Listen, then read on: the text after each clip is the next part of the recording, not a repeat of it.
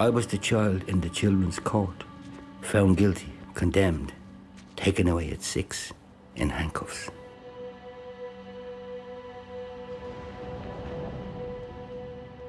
Anybody that I've known to come out of them places are all in prison or dead, or back on the way back to prison.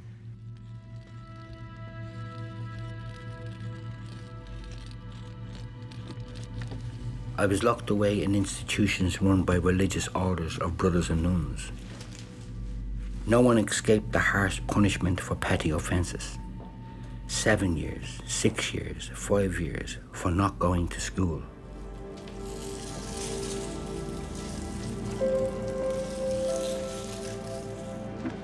All around me, the same thing was happening to my brothers and my sisters, and later to my nieces and nephews. Nobody believed us back then, and they still don't.